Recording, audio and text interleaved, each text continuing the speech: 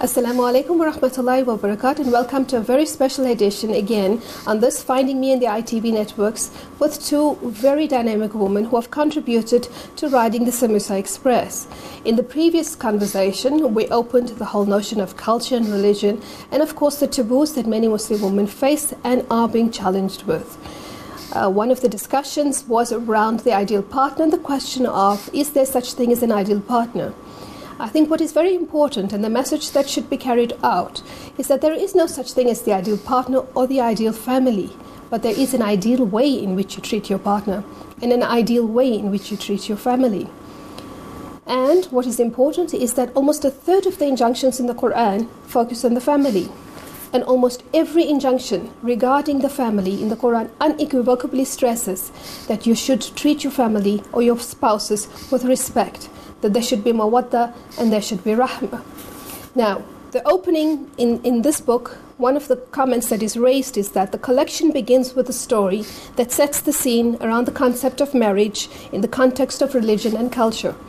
And perhaps that is the multi-million-dollar question that many are trying to unpack in terms of the challenges that Muslim women face. And so with that, I'd like to say Assalamu alaikum wa rahmatullahi wa barakatuh to both you, Safiya Ismail, and to Sumaya Kola. Thank you very much for being here, making this time, and for unpacking these challenges of religion and culture, and of the treatment of spouses, as you have both mentioned and written in your particular contributions to the Samosa Express. But let's begin, Safiya, by you introducing yourself to my audience. Okay, assalamu alaikum to your audience. I'm Safiya Ismail. I am a mom to a 22-year-old son, Ridwan, who is actually mentioned in the book. I am working in the aviation sector. Okay. So it's very interesting and very challenging. When you say aviation sector, I can't help thinking about Riyad Musa. You know, when he says when the Muslims get onto the plane and if you ask for halal meal or you're just fasten the seatbelts and all of those things. I'm actually on the opposite end. We fix those aircrafts. I work for a company called Interjet Maintenance, and we're based out at Lanseria Airport. And we fix, like how you take your car in for a service, people bring their planes in for a service. So it's a very challenging environment, and I'm learning a lot, like from a Challenger to a Gulfstream. So for me, it's very exciting because I'm like... Okay, but from this technical aspect, there is a huge amount of creativity, right? Yes. Because you've been involved with different mainstream media. Yes. And if you would like to share that with us. Oh, I'm actually doing a lot of marketing and communications for my company. So I write the articles for all the different magazines that feature aircrafts. Okay. So I put in adverts, I do all the publicity, anything that needs to go out to nationally or internationally, I'd be the person that Okay, but you've also written for other... Yes, on my personal level, that's my professional. I am a blogger. Okay. I've got my own blog. It's called Simply Me Personified. Previous to that, I'm a contributor on Women 24. I've written for Huffington Post as well as a guest writer. But prior to that, I've been my own talk show host on Radio Pietermaritzburg and motivational speaker, edited a book. So writing is my passion. Okay, so on the lighter side, is there a fun way of writing or advertising an aeroplane or aviation? Yes, there is. When I took over the actual portfolio that I'm currently doing, everything was done in a standard way. And I'm creative. I love painting and art. So I brought a lot of colors into the adverts. And sometimes my boss would look at it and say to me, are we putting this color in? And I'm like, yes, I am. Why? And he'll say, that's just different. And I said, I love different. Yes. Because I think it's just, I'm creative and I want it to be different and catchy. That's wonderful. Now, Sumaya, you need to tell us a little bit about yourself and about your professional experience as well. Okay, my name is Sumaya Kola. I worked as a project manager for an IT company. But due to personal reasons, due to my health, actually, I was medically boarded 3 years ago. And since then, I've been working with the Pulmonary Hypertension Association of South Africa, serving as their vice chairperson. Okay, so what is this medical condition, and in what way does it restrict you? Pulmonary hypertension is actually a rare degenerative... not degenerative, it's a rare deteriorative disease, whereby it affects the arteries of the lungs, where they become narrowed, and because of the narrowing, the blood pressure rises, which causes strain or puts a strain on the right side of the heart, making it difficult for blood to get to be pumped to the rest of the muscles of the body. Okay, so I see that you have this pipe that is connected to you. What is it doing, and do you have to walk around with it every day? This here is actually a cannula that connects to a portable oxygen concentrator, which carries oxygen to me because I don't have, my lungs doesn't utilize enough oxygen. Okay. And so to compensate for that lack of oxygen, I have to wear extra or additional oxygen. Okay. And so how did you respond to this when you found out about it? I was actually diagnosed with it when I was 14 years old. Wow, I was very young. I was in the middle of high school, so I was very overwhelmed. And I think what scared me even more is when I was initially diagnosed, the doctors told me that, not actually me, they told my family that they should prepare themselves because they don't expect me to live to see my 20th birthday. Okay. And for me, when I found out, it terrified me. I didn't know how to react to it. And then I was also they told me I was one of 7 people in South Africa that had the condition. So I knew nothing about it. I knew so nobody. There were 7 people? 7 people. In the entire South Africa? In the entire South Africa that had the condition. And so, like I said, I knew nothing about the disease. I knew nobody that had it. I felt very alone, very overwhelmed. I was young, and then I thought I wasn't going to see adulthood. But your story says something totally different. I mean, from that moment where you were, yes, to where you are now, yes, it's a complete change. It's almost as if you've undergone a full reblown understanding of yourself and where you are today. Yes, I have. I mean, from where I was. The 13 years ago, I've sort of grown into my own person, into a confident young woman that's determined to achieve anything I put my mind to. If I want to do something, I've learned I would want to do it. I've learned not to be scared. I used to be very scared to do things, and I don't allow those constraints anymore. But it's normal to feel afraid, to be scared, isn't it? I mean, it's natural. Of course, it's natural. Yes. I mean, my medical professionals always tell me that if you weren't scared, there would be something really wrong with you, and that would be something to worry about. So, I mean, I do have that fear at times, but I don't allow it to overwhelm me. Okay, so there are many people who have other conditions, maybe not the same as you, but who face similar kind of challenges. Yes. How do you move from a state of fear to a state of acceptance and then to excelling as you have gone? Alhamdulillah. For me, I've been through stages, different phases of my life where there were times where I like when initially, like I said, at diagnosis, I was extremely scared. And then I sort of came to a point where I said I would put my reliance on Allah subhanahu wa ta'ala. Tawakkaltu ala Allah. Yes, tawakkaltu ala Allah. And whatever happens to me, I have no control over it, and move forward from there. And then I'll come to that acceptance, and I'll move forward with my life, and then I'll have a stage where There's a setback, maybe? Yes, I have a setback, and so again I go into sort of like I'm getting again. Okay. I sort of go back into like where I was in anxiety. Like I become very anxious. I become very not sort of depression. I haven't been at that stage, and inshallah I never ever want to get to that point where I become depressed. But I do become anxious. I lose hope to a point, but alhamdulillah I find my way back from that. Alhamdulillah. And I think part of these challenges plays in different ways, Safiya. I think also in the way women manifest the challenges that they face, and even in a marriage, ultimately although you're marrying your partner, but in many cases you marry the family too, and you carry your family too. So I suppose family support plays a very important role, isn't it? Definitely. I think especially for a Muslim woman, I think as, you know, when you read through the book, and you go through people's personal narratives of their lives, of marriage, beyond, you realize that you're not just marrying the person, you're marrying their family. And a lot of people might debate that, but if you're lucky enough, you're going to get a good bunch of in-laws. I got married very young. I was 20. When I wrote the chapter, I was in the process of going through the breakup. And but I'm thankful that I'm still friends with my in-laws, and I'm still friendly with my ex, and we have an amicable relationship. And I think it all boils down to maturity and acceptance.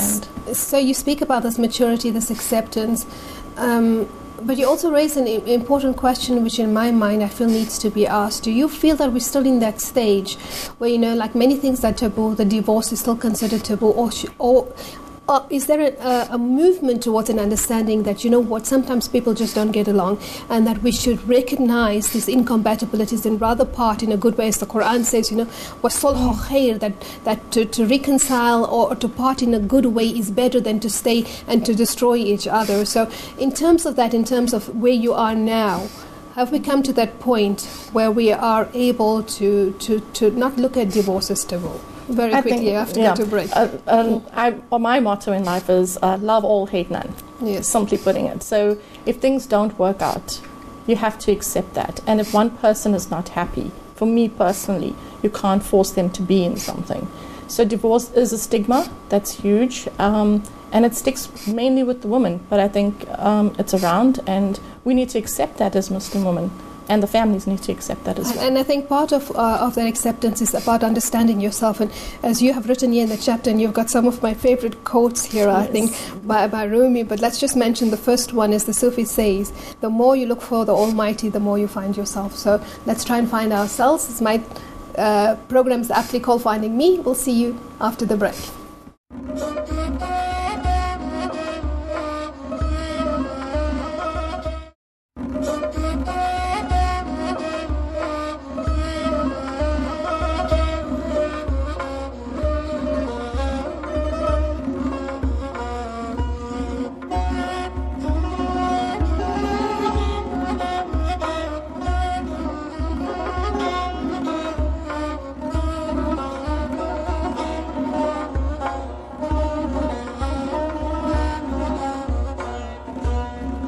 Assalamu alaikum wa rahmatullahi wa barakatuh, and welcome to the second segment of Finding Me in the ITV networks today with my very special guests, Quraysha Ismail and Sumaya Kola.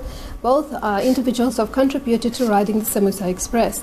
Now, before we went on to the break, Safiya, I quoted one of the favorite quotes by the Sufis, and it says, the more you look for the Almighty, the more you find yourself. And I see that your chapter is also entitled From the Depths of My Soul. So a lot of tazkiyat and nafs and searching, I suppose.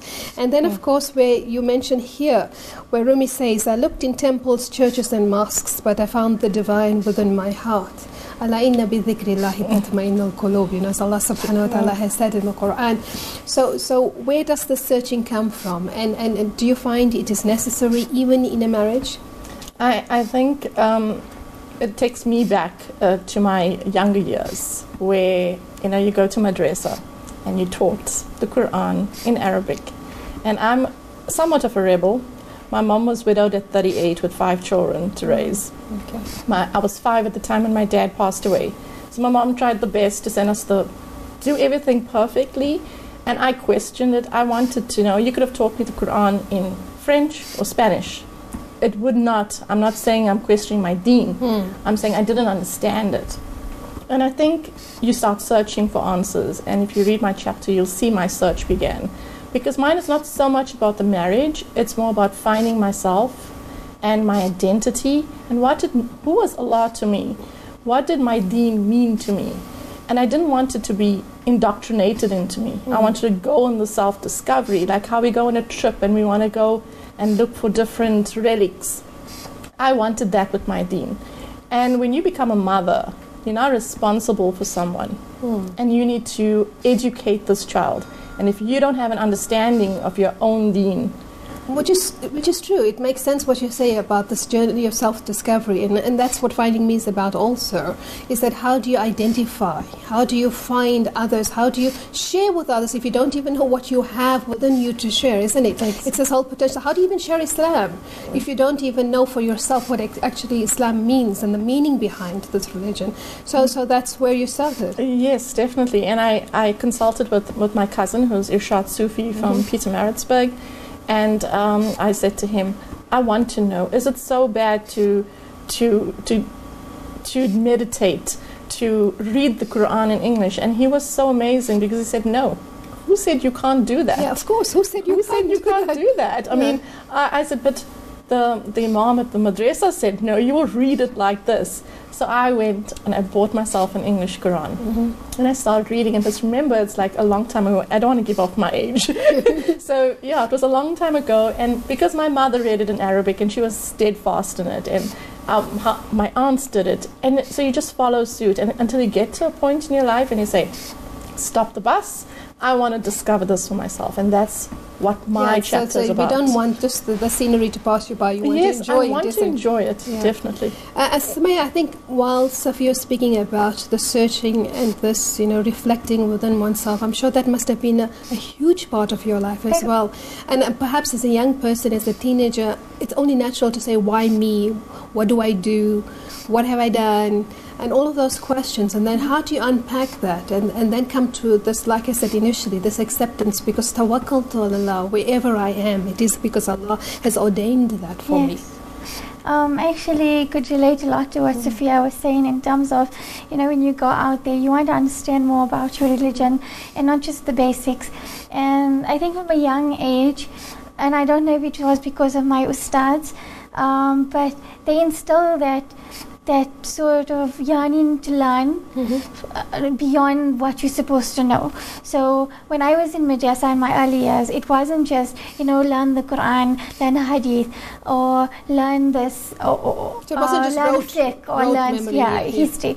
It's learn the inner stories, learn the tafsir of the Quran, learn the tafsir of the hadith, not just what the hadith is, but what does it mean to you. And for me, that played a big part in my later life. When I actually became really ill 3 years ago, that's actually, I think, where my life really changed.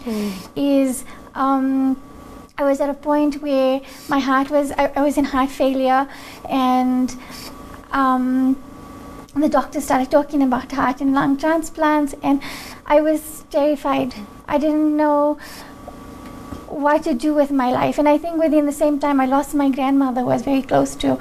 And during that period of time, I think I did the most soul searching I've ever done in my entire life. I sat and I said, I'm going to learn as much as I can. I'm going to have a connection to my Creator that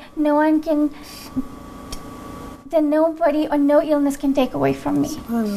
And I remember the first thing that happened is that was one of my darkest periods, is because I actually suffered with severe anxiety at that time, and I started seeing a psychologist. And the first thing she told me, go and sit on your musalla and tell God, because she was a white woman, and she said, tell God, take your heart out in a figurative manner and say, I'm handing my heart over to you. You are in control of my life. And I remember sitting and doing that on my musalla. And they say you have those deep conversations with Allah. Yes. Don't just sit on the musalla after your salah and start reading parrot fashion. Rabbana atina fid dunya hasanatan wa fil akhirati hasanatan wa qina adhaban nar. Have conversations with Allah. And till now, my teachers still instill that in us.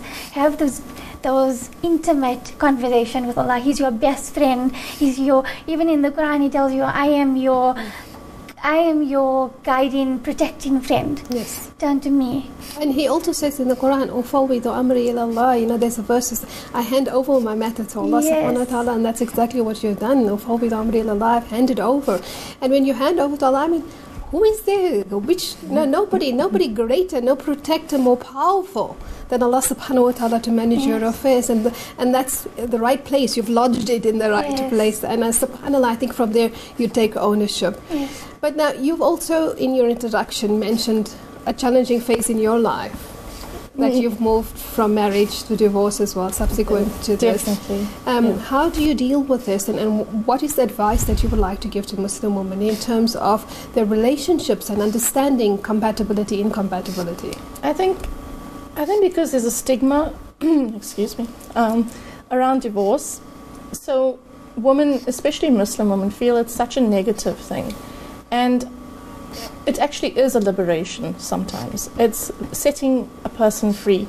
And I think where I come from, I mean, being a motivational speaker, you want to be happy and you want the other person to be happy. And you can't have two unhappy people in one home. And it's not good for yourself, it's not good for your partner, and it's definitely not good for children. And I know people always say that you need to stick together for your kids. What damage are you doing? Yes. And what damage are you doing to yourself? And I think you have to love yourself a lot. And I think Nadia actually summed that up in her previous chat. If you don't love yourself, then you're actually going to do damage. And you can't give love. And you can't give love. And I'm actually thankful, because you hear of many stories from families and friends how bad a relationship can get. And I'm thankful that mine didn't get that bad. And, you part. You've written here, again by Rumi, there is a candle in your heart ready to be kindled. There is a void in your soul ready to be filled. You feel it, don't you? And when I read this, and I relate it to what you've just said, I think the ability to recognize that, okay, if we're not compatible anymore, that we can head to a divorce and it can be a liberation, can only come from that point of view when you understand that you're your own person, isn't it? That your own person, you take your own happiness, that not somebody else can give it to you, and that your world is not dependent on another, but that it is dependent on the divine. Definitely. So the wakkal again. Yes. And you're actually handing that over because he brought you to that point and he's going to take you through it. And Innama al-usri yusra. Exactly. And, as I say, like I was saying to someone, when you look for a partner, you say, I want somebody to complete me.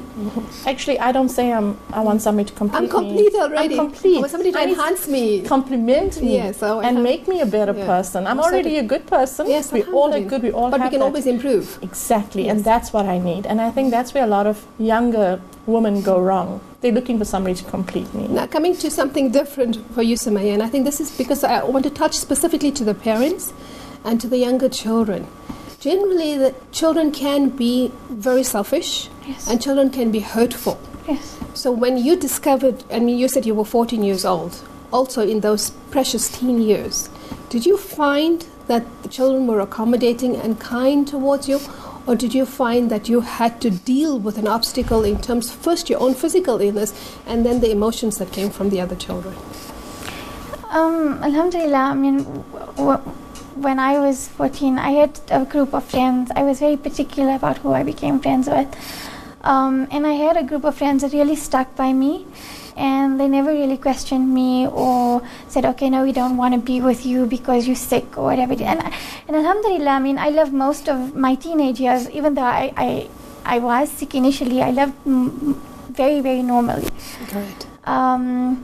It's only because it's a degenerative disease that over the years I noticed that I didn't have as much energy as I used to have, and I started struggling with my breathing and a lot of other things. But at that age, alhamdulillah, I had a very supportive network of friends that, I'm still friends with most of them up until now. They keep in touch with me. So generally you've been blessed, I suppose, from that moment where you realize, when you hand over to Allah subhanahu wa ta'ala, He puts good people in your path, doesn't He? No, alhamdulillah.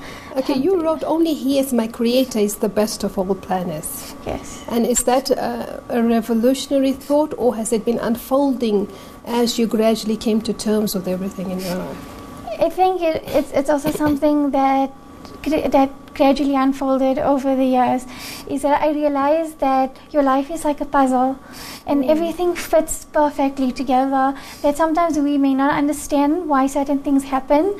For example, like my story in the book based on marriage is actually my fear of marriage because of what I've experienced with my mother, being abused in both marriages, and so for me, it's taken all those aspects and understanding that everything in our lives, even that, had a purpose. That everything had made me stronger for what I am facing now Today, yes. and what inshallah I will face in the future, because I still have my transplant to go through and I still have a lot of things to go through. But the good news is inna ma'al usri yusra. Verily after every hardship there'll be ease, and I believe that with my entire heart. And Allah subhanahu wa ta'ala says, La yukallifullahu nafsan illa wusaha, He will never place the burden on you greater than you can bear. So you are one of those amazing people whom He has chosen to show, hey people, look, here is a young, beautiful, dynamic woman who has said, Ufawidu amri ilallah, I've handed over my matter to Allah, take it, accept it, and respect it. Well, we've come to the close almost. I would like both of you to leave us with parting comments, and perhaps we can start with you, Sophia. Please get a copy of The Writing with the Samosa Express. It's a beautiful compilation from 27 brilliant women. When Zahira approached me to write for the book, the first thing I said to her, I don't have a degree, I'm not professional, but she says, you have a story to tell. And I think every single woman has a story to tell. Agreed. And we are all writers. So get yourself a copy and read and share. And from your experiences and your engagements with Rumi, what would you like to I love Rumi. Yes. I quote Rumi all the time. And when I write on Women 24, that's not a Muslim platform, it's a multifaceted platform, I still quote Rumi. So I just, love all and hate none. That's just my motto in life. And malice to none. Malice to none. Malice to Subhanallah. none. And that is also a Quranic teaching. If you should know that Rumi is the most read poet in the Western world. And what about you, Samir? For me, I would also advise anyone out there to go and get the book. And where do we get the books from? It's a brilliant read. You can get it at Exclusive Books, at Scoops, at Monte Casino, and we have online sales at Amazon.com. We also have a Facebook page with a list of authors that sell the books. Okay, and as an advice to people when they face challenges, what would you say? My advice to them would be, no, don't give up hope. As long as you are alive, and as long as you have, I wouldn't say just life. As long as you have been blessed with any amount of capability, you have the ability to make something of your life and to carry on living. And I love the quote by Stephen Hawking where he says, where there's life, there's hope. And that's how everybody should live their lives, is that there's always hope in life, and Allah has made it that way, that always have hope in Him, and if it's not in this world, have hope in the year after. Yes. And marriage, like everything, is in Allah's hands. So those who aren't married, know that Allah has a plan for you. And if you are not meant to get married in this world, then Allah has something even better for you in Akhirah. Ameen, Jazakallah khair. And I think the final parting comment that I would like to leave our viewers with is from Allah subhanahu wa ta'ala's own words in the Quran, where He says, La tayasu min rawhillah. They never be despondent on the mercy of Allah subhanahu wa ta'ala. And in any circumstance, in any situation, whether it's illness, marriage, divorce, family challenges, children, whatever it is, financial, never be despondent on the mercy of Allah. So with that, Jazakallah khair for being here and for sharing your intimate thoughts with us. Fi amanillah, wassalamu alaikum wa rahmatullah.